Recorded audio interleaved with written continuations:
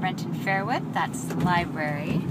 Just down the street behind me, a couple blocks, is a shopping development with an Albertsons grocery store, a Safeway, a brand new LA Fitness, and several restaurants, drugstores, and conveniences.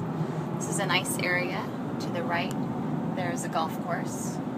There's another one further down this hill off of 140th. And in general terms, Fairwood is a nice residential neighborhood. This community we're turning into is probably one of the first residential communities as far as planned developments. I have a couple clients that I've actually placed around here. No complaints or concerns. And this house, the 13819, is just a couple blocks into the entrance. There's a public bus stop there. And I just drove by a minute ago. There was not the van there, so they're most definitely home. Oops, wrong house. That's fine. There you go. There's the corner of 13819. Cute little rambler.